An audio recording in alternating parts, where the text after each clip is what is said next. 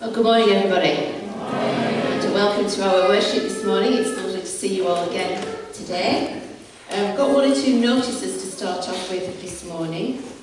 For those of you who didn't have the opportunity to give last week, we will be doing a retiring collection for the Pakistan flood appeal again today.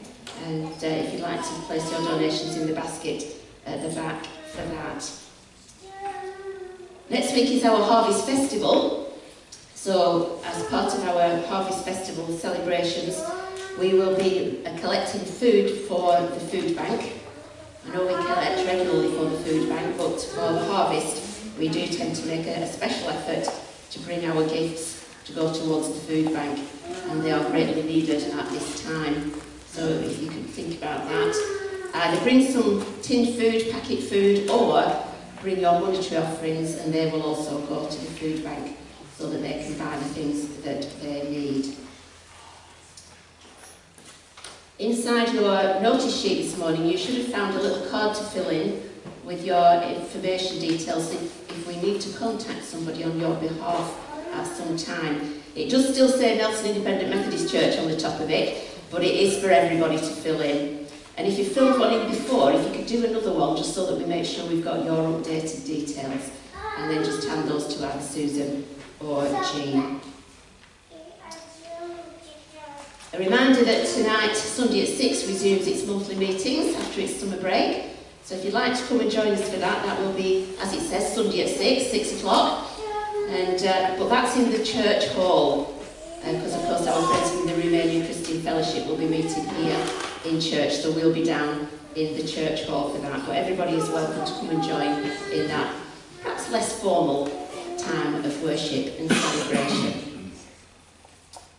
And finally, just a reminder that Edna's funeral will take place here in church this coming Friday at 10:15 and then at 11:30 at Burnley Crown. And they are asking for donations in memory of Edna for Pendleside Hospice, should you wish to do that.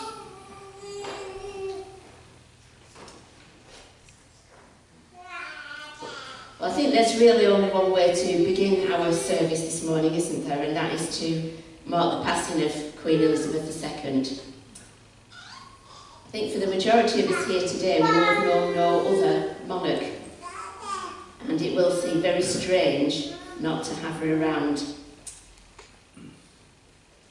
No doubt you will have read or heard many of the tributes that have been paid to her in the last few days, and they've come from such a wide variety of people, all ages, all nations, and they show how well loved and respected the Queen was. And they speak of her devotion to duty, her warmth, her sincerity, her sense of humour. Many have commented on the radiant smile that would light up any room that she entered. She was at ease, and she put at ease many people of all manner of backgrounds, from the youngest to the oldest, from ordinary people on the street to world leaders. And I think even those who perhaps are not fans of royalty or the system of monarchy respected and admired her for the way that she carried out her duties. And she was steadfast in carrying out that pledge that she made at the age of 21. But above all, she was a person with a strong faith. And I believe it was that more than anything that carried her through that long reign and all the ups and downs of her reign and her family life. And she was a great example to us all of what it is to live out the Christian faith. But let's not forget that she was also a loving and a very much loved mother, grandmother and great-grandmother. She will be greatly missed by all her family, and a family that has to grieve in the public eye, which is not easy for them. And so today we give thanks for the life and example of Queen Elizabeth II. We remember her family at this time and the sorrow that they feel, and we pray for our new King Charles as he begins his reign. And I'm sure he will be the first to admit that he's got a hard act to follow. So if you are willing and able, please stand for a moment as we remember our Queen.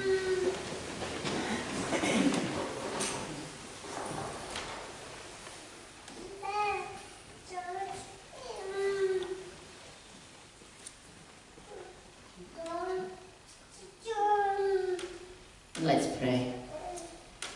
Father God, this morning we come together to give thanks for our Queen Elizabeth. We thank you for her life and her reign, and above all we thank you for the strong example of faith that she has given us. We pray in the assurance that she is now at peace with you after a long and devoted life of service to you and to this country. Father, we pray for the members of the royal family in these coming days, that they too might feel your presence amongst them, that they might be comforted by the knowledge that so many people loved and respected her. Father, help them through this difficult time as they grieve for a very much loved mother and grandmother and great-grandmother, but as they also have to turn their thoughts to affairs of state and to the preparations for her funeral. Strengthen them, we pray, in these coming days, and all who will feel her loss. We pray too for our new King, Charles. We pray that you would uphold him and strengthen him as he begins to take over the reins of monarchy. Father, we ask that his faith in you might grow deeper and stronger in the days ahead, that he too might learn to look to you for wisdom and for guidance. And we pray for our nation, Lord, that we might support him and encourage him, and Lord, that we might be together in the days ahead. And we ask all this in your precious name. Amen. Please be seated. So I'm going to hand you over to our music group to open our worship this morning.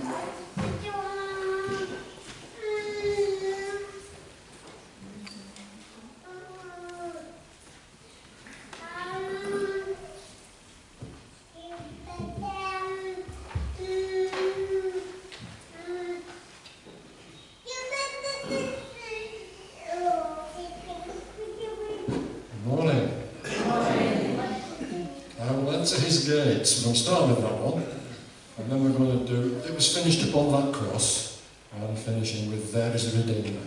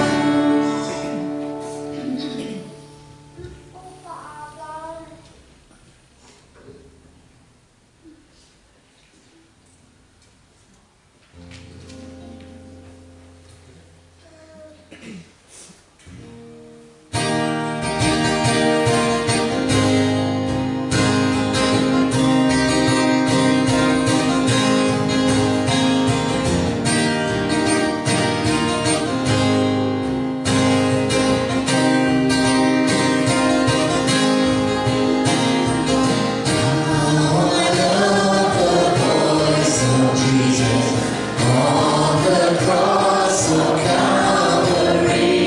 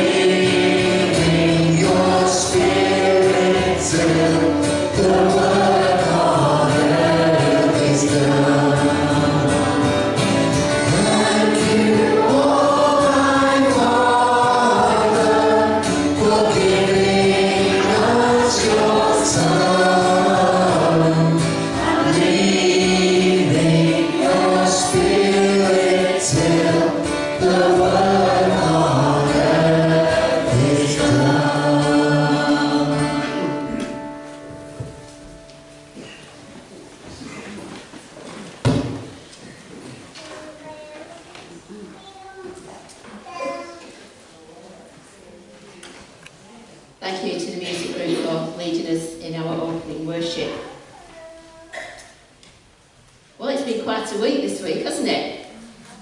It's been quite a week for some of our young people as well, back to school. Emily doesn't look too happy about that. Have you had a good week at school? Has it been all right? You're now in year 6, are you, Daniel? Wow, top of the school. Yeah. And anybody started school for the first time this week? Oh, 1 or 2 people. Is it good? Yeah? Everything's gone all right? Yeah? Maybe a little bit nervous till you got settled in. Who's got new teachers? No, you've got new teachers as well, new classes, maybe some new subjects. Yeah? Maybe some exams to think about later on. Maybe some of you older ones thinking about going back to university before much longer.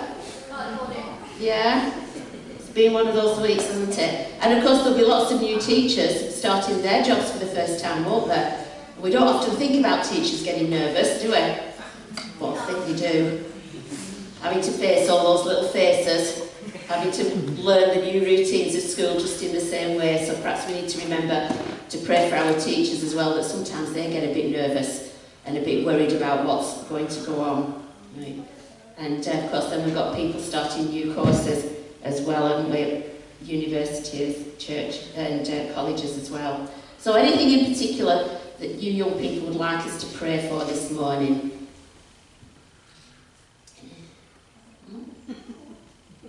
Nothing that comes to mind in particular.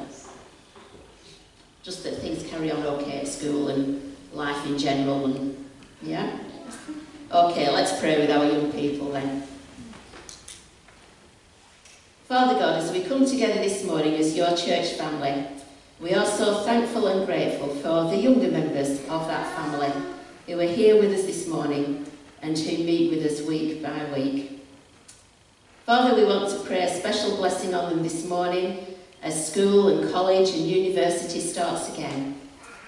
We think particularly of those who have started school for the first time, those who have got new teachers, new classes, new subjects, those who are going to be looking ahead to thinking about important exams later in the year, whether that's at school or college or at university. We just pray for them all this morning, Father God, that you would help them to settle into their new routines, that you would help them to learn. Above all, that you would help them to stay close to you and to remember that whatever happens, you are there to be with them and to guide them and take care of them. Father God, we pray for their teachers as well, that you would guide them, that you would help them to know the right things to teach our young people, and that you would help them to do that in such a way that they can understand. We pray for all teachers who are taking up new jobs at this time, particularly perhaps those who it's their first job and who are newly qualified, and we know it can be a daunting task for them as well. So we pray for them, that they would just feel comfortable and secure in their new roles. And Father, we pray that you would bless our young people this morning as they go down into the church hall to learn together. Bless their leaders, give them wisdom and patience as they work with and lead our young people into a closer relationship with you. And keep us all safe, Lord, we pray, and help us all to be listening this morning to what you have to say to us, whether we're here or elsewhere in the building, because we know that you want to talk to us this morning and help us to learn more about you and what it is to follow you. And Lord God, we know that that is not an easy thing to do, however old we are. And so we need your guidance, and we pray for it this morning in your Holy Spirit. We thank you for Jesus and for all that he means to each one of us. And we pray that he will mean much more each day as we learn more about him and grow closer to him. And so we bring our prayers in Jesus' name. Amen. Let's join together as a family in our family prayer. Our Father, who art in heaven, hallowed be thy name. Thy kingdom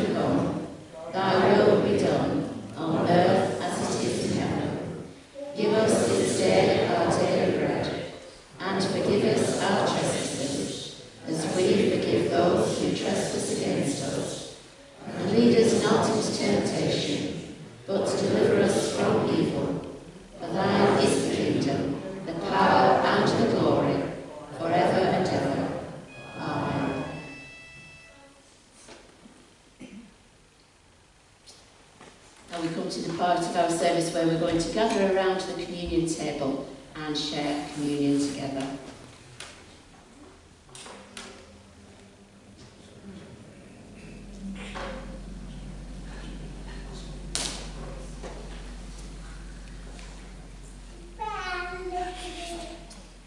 So we're reminded of that time when Jesus and his disciples gathered together for that last meal. When evening came, Jesus arrived with the 12. While they were reclining at the table, he said, "I tell you the truth, one of you will betray me, one who is eating with me." They were saddened, and one by one they said to him, "Surely not I." "It is one of the 12, he replied, "one who dips bread into the bowl with me. The Son of Man will go just as it is written about him. But woe to that man who betrays the Son of Man. It would be better for him if he had not been born." While they were eating, Jesus took bread, gave thanks and broke it, and gave it to his disciples, saying, "Take it, this is my body." Then he took the cup, gave thanks and offered it to them, and they all drank from it. "This is my blood of the covenant, which is poured out for many," he said to them. "I tell you the truth, I will not drink again of the fruit of the vine until that day when I drink it anew in the kingdom of God." And when they had sung a hymn, they went out to the Mount of Olives.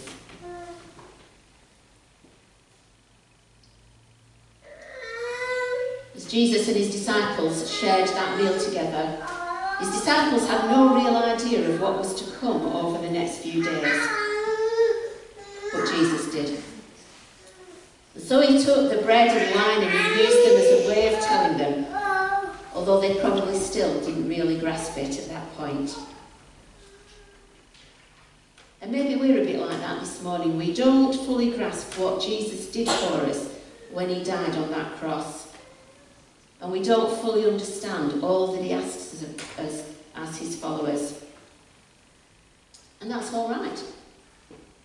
What matters is that we're trying to find out, that we're here to listen, to learn, maybe to ask questions. And so wherever you think you might be on your journey with Jesus this morning, however much you feel you do or don't understand, you are welcome to share in this bread and wine if you feel that that is right for you, because Jesus died for you. God so loved the world that he gave his only Son, Jesus Christ, to save all who believe in him and bring them to eternal life. And now we share the bread and wine as symbols of the broken body and the shed blood of Jesus. And as a reminder of the sacrifice that he made so that we could mend our broken relationship with God, caused by the things that we've done wrong that upset and hurt God. When we've done something wrong that we know has hurt someone else, we know that the right thing to do is to say sorry and to ask for forgiveness. And that's not always easy, is it? And it's not always easy to say sorry to God and ask him for his forgiveness, but it is something that we need to do. So we're just going to have a few moments of quiet when we can each say our own prayer. We can tell God that we're sorry for the wrong things that we've done, and we can ask for his forgiveness. So let's just pause in quiet prayer.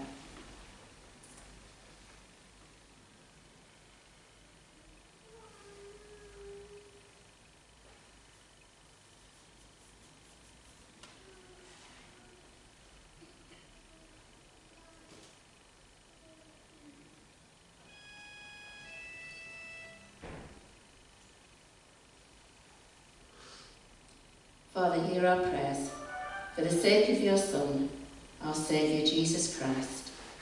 Amen.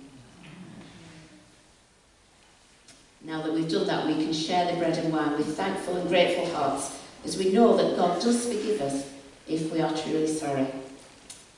So would the communion service please like to come forward?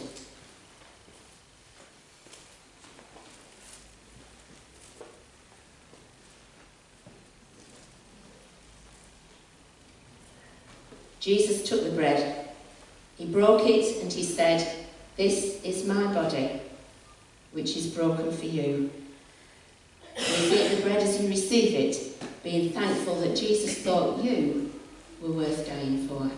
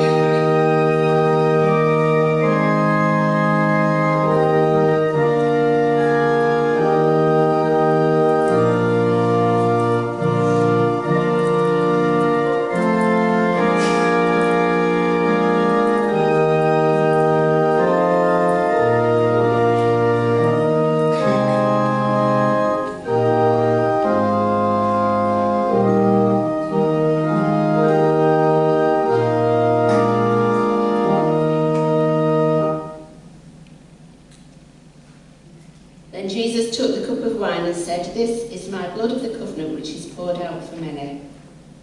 We will drink together when everyone has been served as a sign that Christ's blood unites us as his family and calls us into his service.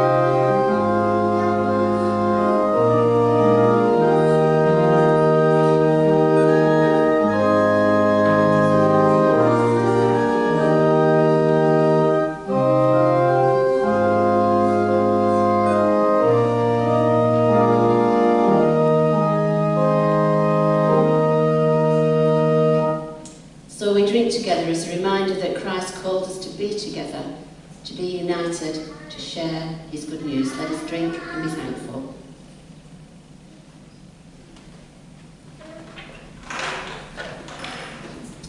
So we pray.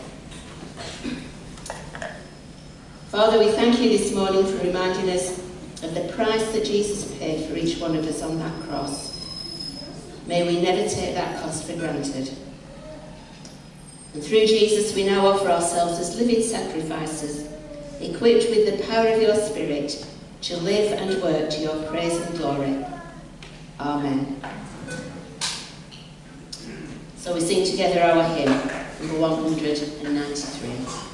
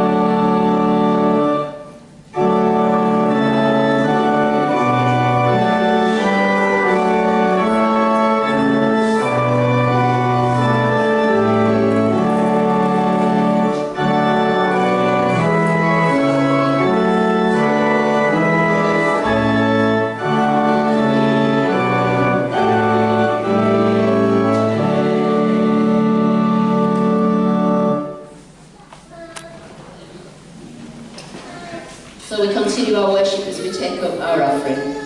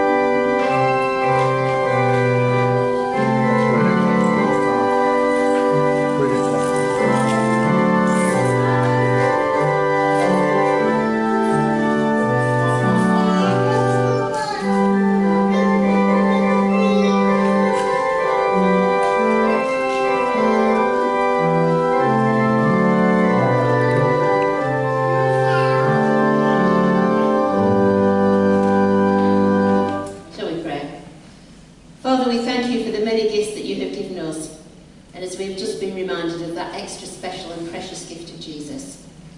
But now, Father, it's our turn to give our gifts to you. Pray that we do so with willing and grateful hearts and generous hearts and minds. We pray that you will take these gifts, both of our money and of our time and of our talents, and you will use all to honour your name, to bring glory to you, and to bring others into your kingdom. And this we ask in Jesus' name.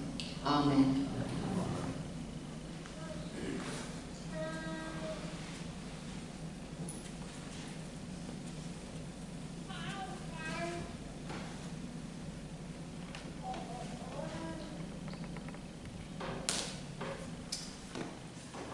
We come to our fellowship prayers, and we've got quite a few people in need of our prayers, particularly this morning.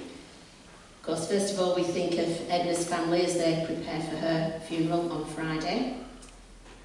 I'm pleased to report that Susan is home from hospital, and we're hoping and praying that she stays home this time and doesn't end up going back again. Anne's still having problems with her leg.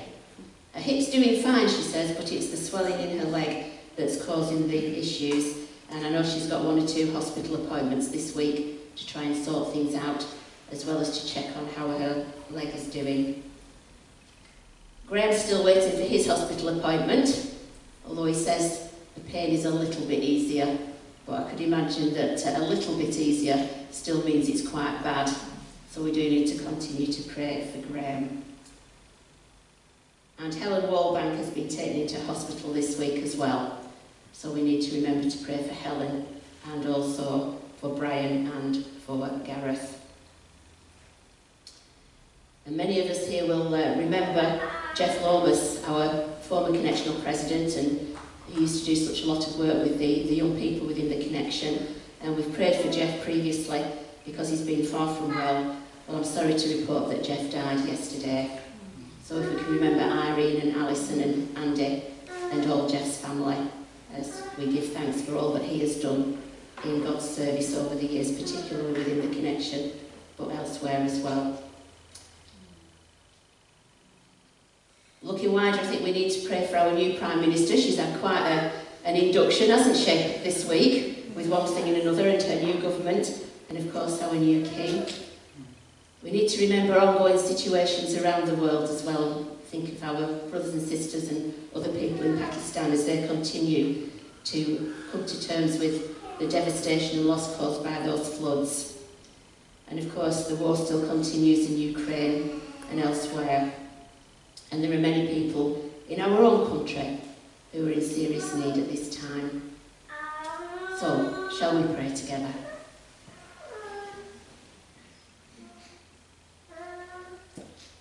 Perhaps a moment of quiet just to bring your own particular prayers before God and the people and situations that are on your hearts.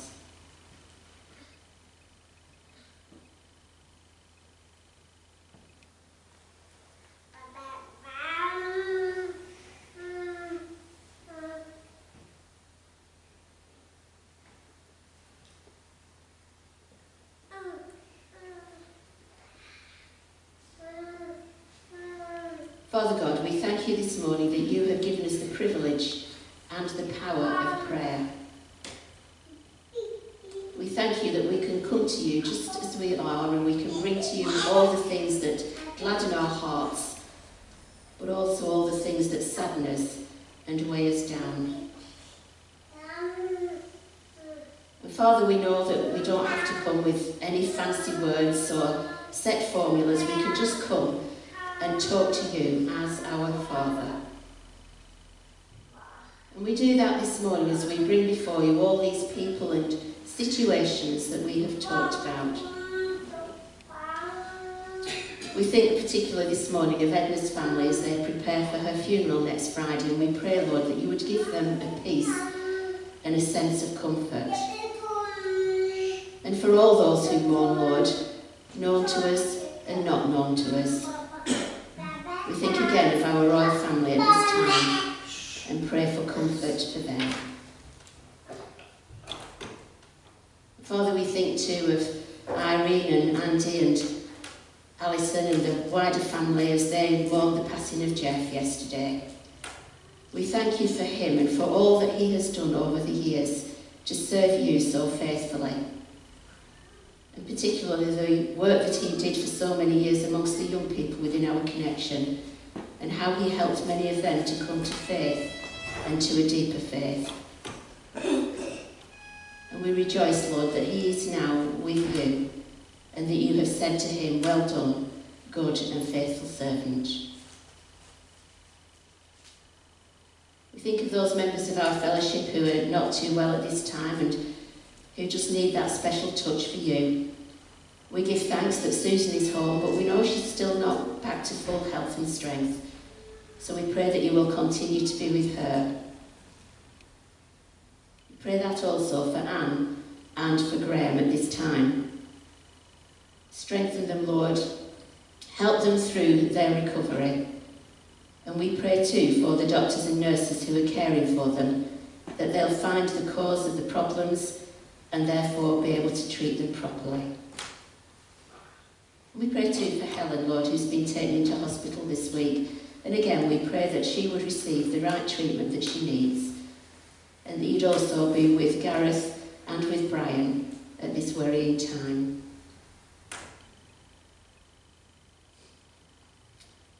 Father, we would pray for ourselves.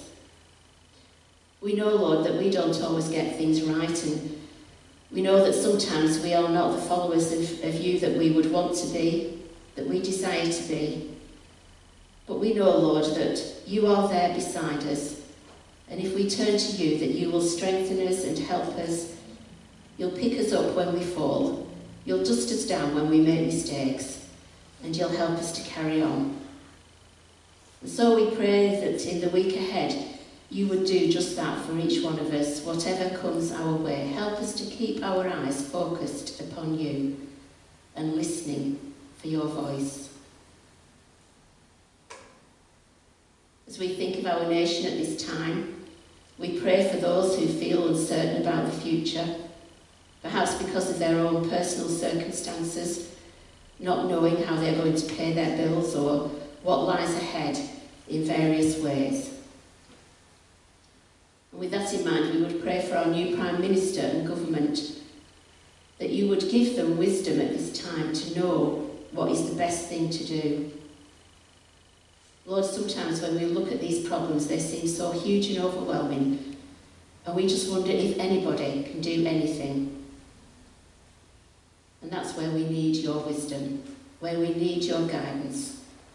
And so we pray that your hand would be upon our government at this time, and upon the leaders of all nations throughout the world. And we think particularly of those parts of the world where there is serious difficulty at this time. We pray for the people in Pakistan.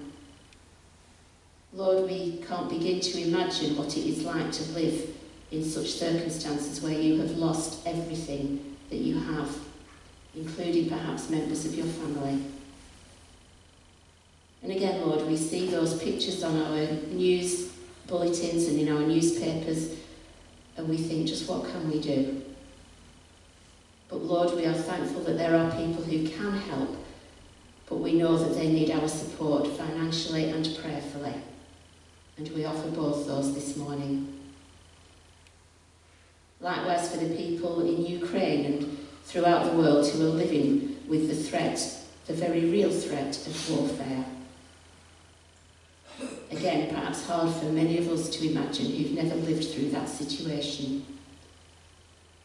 And again, we just pray for your peace to fall upon those nations, for the people who are causing the wars to stop and think, and Father, for the people who are living through that, to somehow have comfort and strength.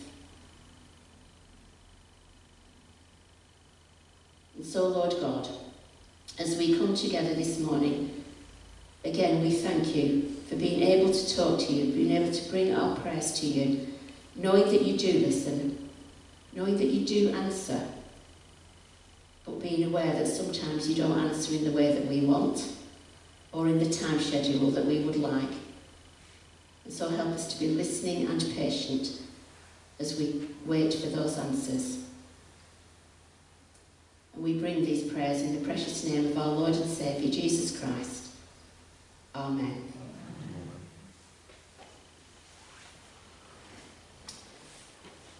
Before we turn to God's word for this morning, we sing together the hymn number 506.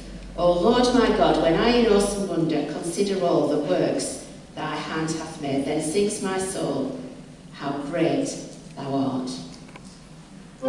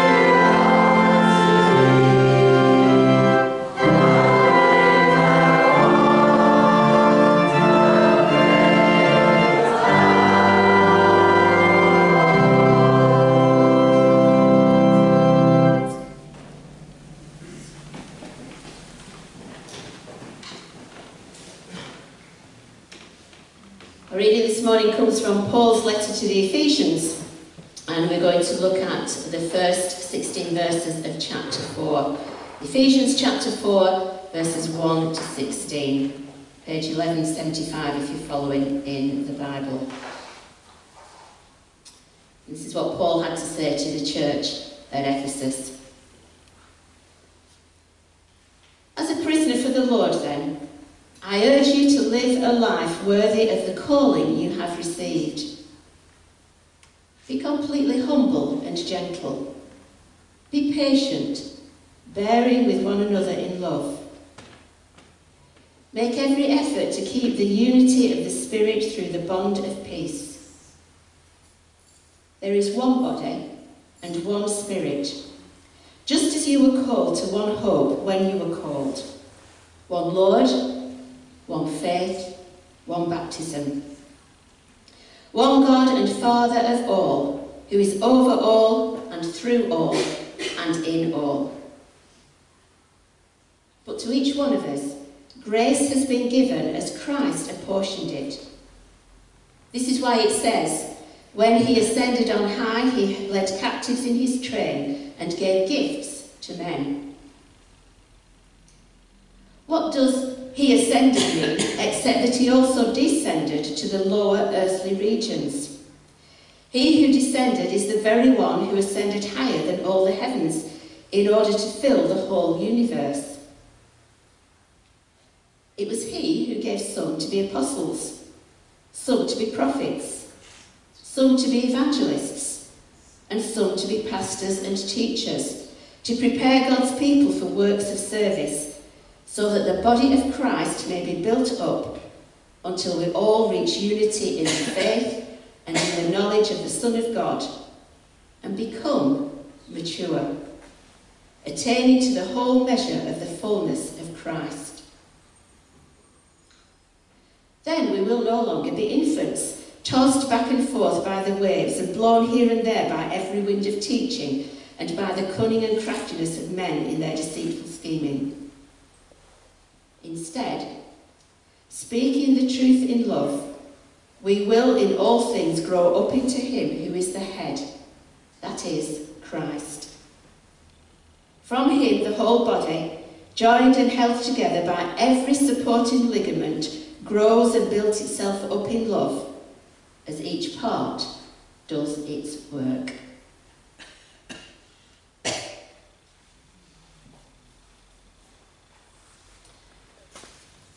The church at Ephesus was one of the most prominent of those established by Paul during his missionary journeys.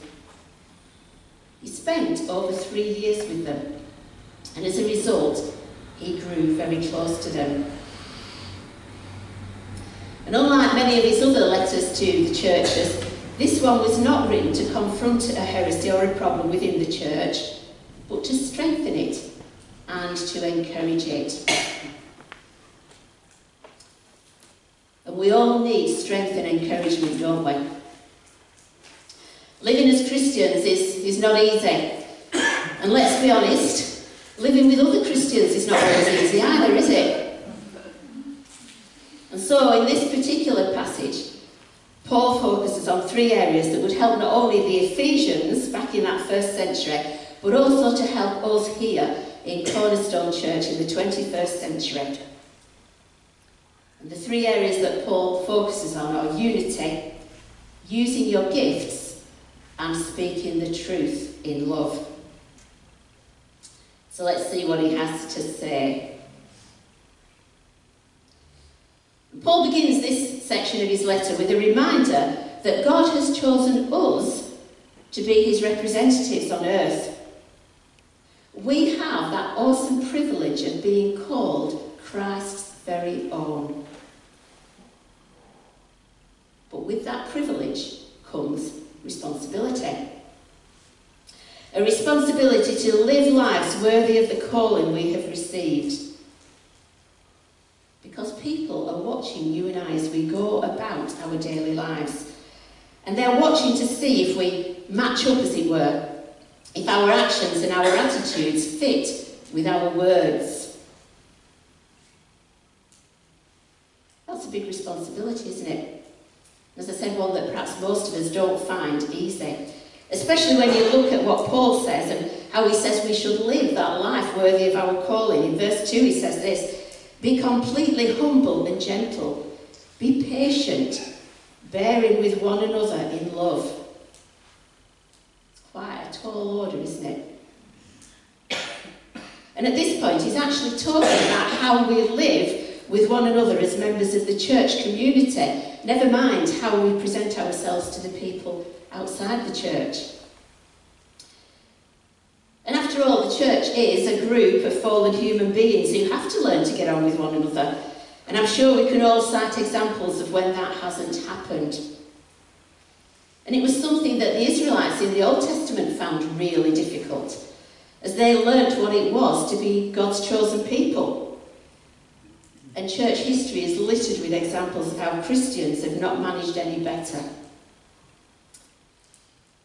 Maybe some of us this morning have personal experience of contention within the Christian community. So Paul offers us some fundamentals of unity.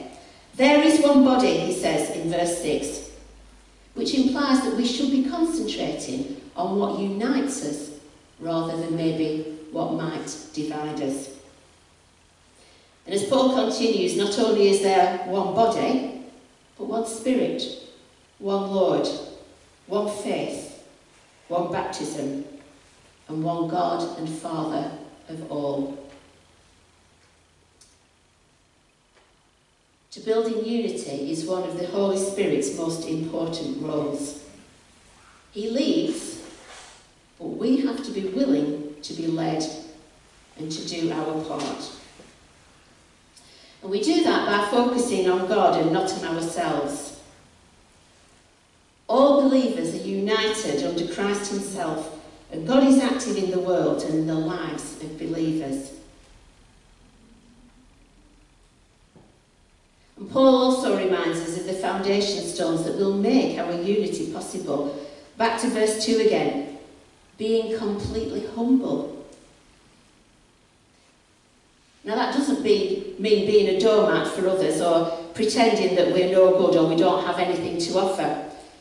It means not thinking that we are better than those around us.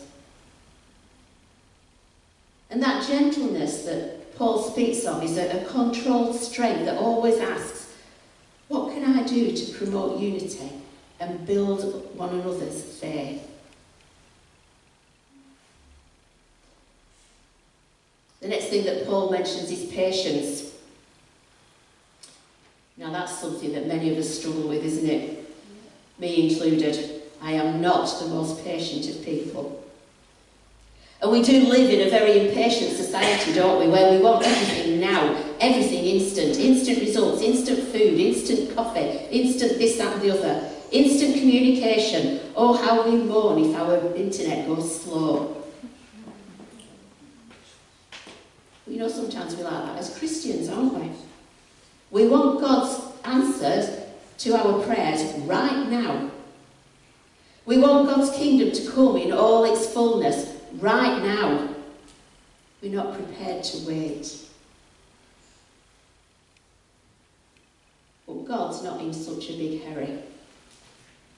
He is patiently working in and alongside us, refashioning us into the image of his Son.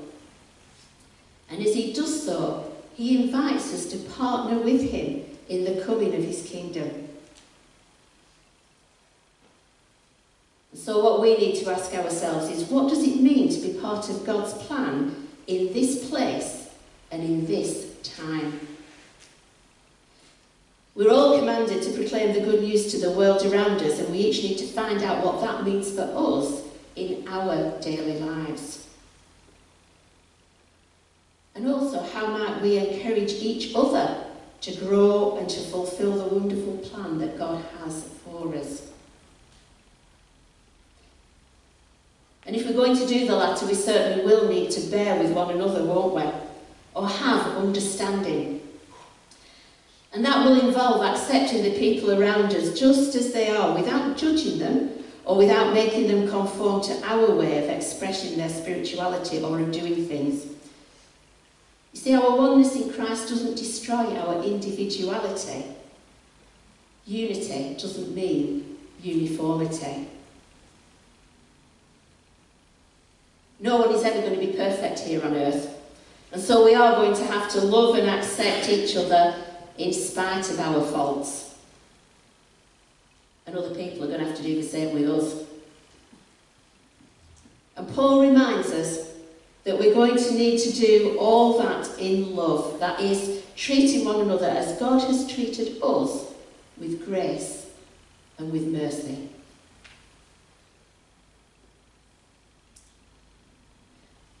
Paul then goes on to spell out how everyone called by Christ has a role in building the body of Christ on earth. The important link to notice is that everyone receives grace, and so everyone displays an outworking of that grace. In other words, every Christian is given special gifts by the Holy Spirit for the building up of the church.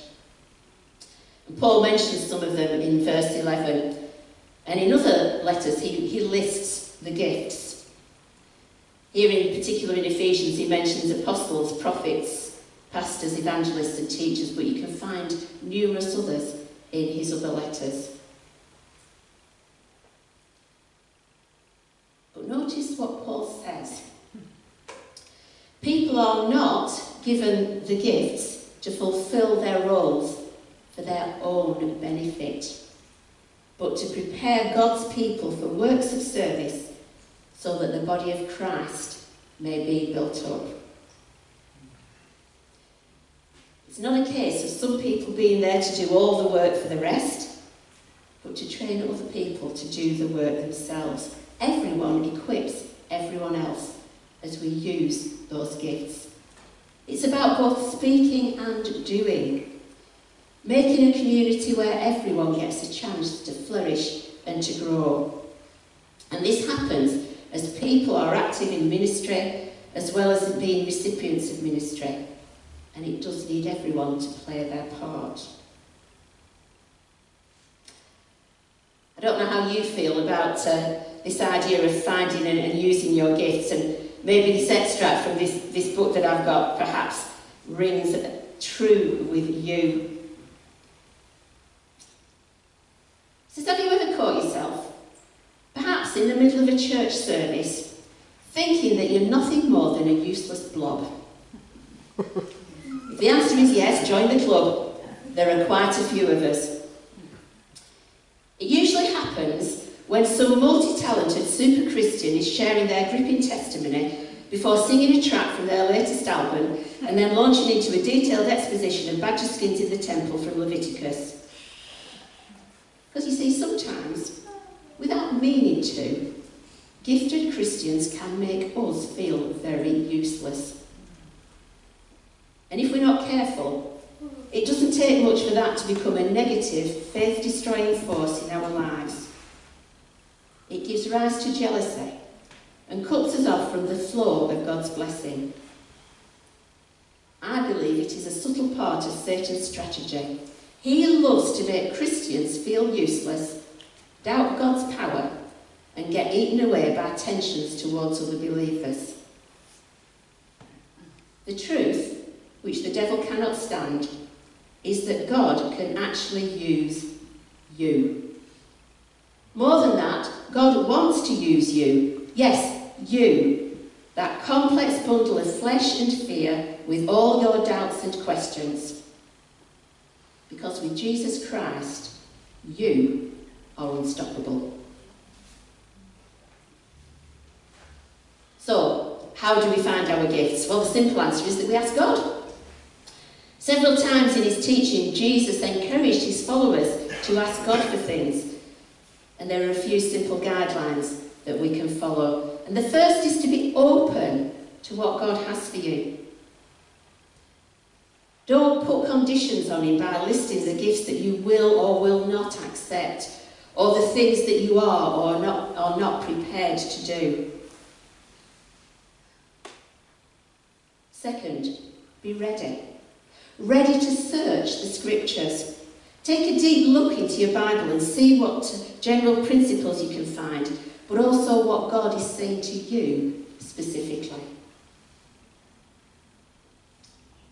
Third, be willing to spend time with God, seeking Him. Many of us have discovered, haven't we, that answers rarely come instantly or all tied up neatly. It's generally a slow and steady revelation, and it requires patience and persistence to unravel. Fourth, be available to God so that He can use you at any time. And finally, be teachable. We're all human. We all get it wrong sometimes, but the important thing is to learn from our mistakes, especially when it involves being corrected by others, which is probably the hardest thing for us to accept. But if we can manage to do all of those, then we will have the right sort of attitude to go forward with God and to be used by Him. What do we do once we've discovered our gifts? Well, the next bit is to discover where God wants us to use them. And I think we've got a fair idea on that one already, haven't we? But just in case you need a reminder, we use our gifts so that the body of Christ may be built up until we all reach unity in the faith and in the knowledge of the Son of God and become mature, attaining the whole measure of the fullness of Christ. So once we've discovered our gift or gifts, we need to find the right place within the body of Christ to exercise them. And again, that will mean, first and foremost, seeking God in prayer and reading His Word. But it might also mean seeking the wise counsel of a trusted Christian friend or of someone in church leadership. And after all, as Paul again reminds us, the main job of the leadership is to encourage and equip others in God's service, not to do it all themselves.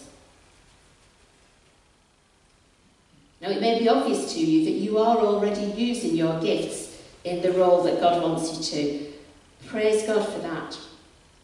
Keep on at it. Keep seeking to develop that gift even further. I remember more years ago than I care to, when I took my driving test. When I passed, my driving instructor said to me this: "Now go and learn to drive. I've taught you to pass a test, but you now need to learn by experience. You need to develop your skills." And it's the same with us, with our gifts, with God. But it may be equally obvious that God has got something new for you to do, maybe something that you've never in your wildest moments thought about doing. Well, take your courage in both hands and go for it. But don't be afraid to ask for help and support along the way from God Himself and from other members of the fellowship. It may be some time before you get any idea of what you should be doing. In that case, persevere. It will come eventually. Keep praying. Ask others to pray on your behalf. Ultimately, our goal as individuals and as the corporate body of God's people here in this church is that each one of us should discover and use our spiritual gifts in the way that God wants us to build up this church, so that then we are ready to go out into the world and to fulfill our commission of making disciples. And remember that all this is done together. We use our gifts to build up the church in unity. It's not a competition. Look at what Paul says in verse 13 of our reading. As the body of Christ, we can accomplish more together than we ever could working by ourselves. Working together, the church can express the fullness of Christ. We grow up, we become mature in our faith. And that makes us more able to withstand the people and the things that would seek to draw us away from Christ. Things like false teaching, as Paul describes it, the cunning and craftiness of men in their deceitful scheming. See, a united church is a strong church. And that brings Paul to his third point, speaking the truth in love. Because he says it's by this process that we will grow up as Christians and as a church. But what does it mean? Speaking the truth in love. Well, the one thing it doesn't mean, as sometimes it sadly has been used, is a chance for us to tell other people exactly what we think of them. Maybe you know the sort of thing I mean. Someone says to someone else, I want to tell you this. Now I'm speaking in love because I think you need to hear it. And they then go on to say perhaps some of the most devastating words and leave the recipient reeling. Maybe you've been on the receiving end of that sort of thing, that truth spoken in love. It's very hurtful, isn't it? And I know people, very sadly, who've turned their backs not only on the church, but also on God because of that. That's not what Paul's talking about. To speak the truth in love is to offer hope and life through the good news of Jesus. If we speak the truth in love within the framework of what Paul's outlined for us in the first 6 verses of this passage, then we are speaking the truth about Jesus to build others up in faith and in grace. Christ is the truth. And the Holy Spirit who guides the church is the Spirit of truth. And as followers of Christ, we must be committed to that truth. That means that our words should be honest and our actions should reflect Christ's integrity. And we do all this in love. As members of the one body, we can affirm the gifts of others, even gifts that they may already be skilled in using, so that they can build up in truth, hope, and life. So if you remember at the beginning, I said that Paul wrote this letter to encourage the Ephesians, and we can do the same to each other. And if an individual within the church does stumble, well, the rest of the fellowship is there to pick them up and to help them to walk with Christ again.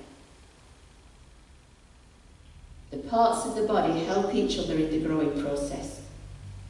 You know, maturity and unity are impossible without love. As we look back, we can give thanks for the many blessings that we have received when we were 2 churches.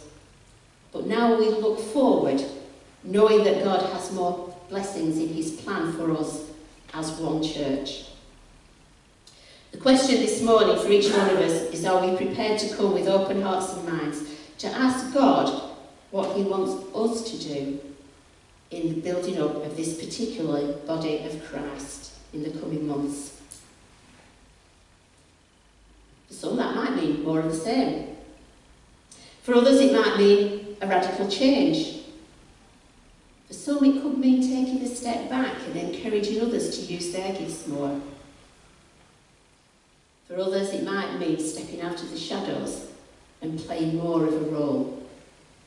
But whatever it is, the important thing is that we do what God wants us to do. Paul writes in Romans chapter 12, verse 1, "Therefore I urge you, brothers, in view of God's mercy, to offer your bodies as living sacrifices, holy and pleasing to God. This is your spiritual act of worship."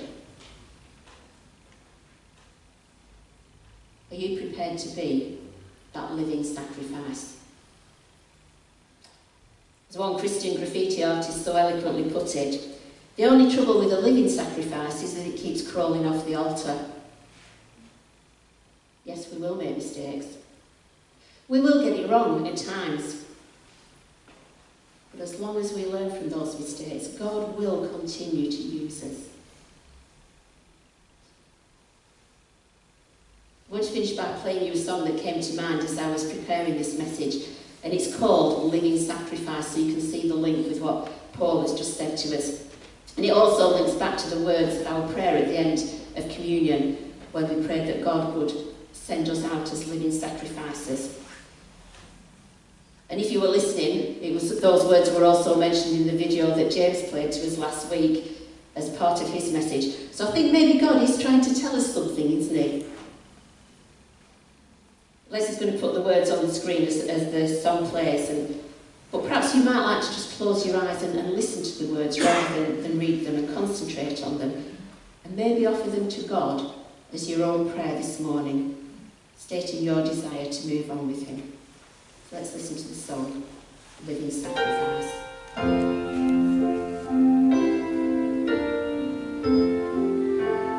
Take my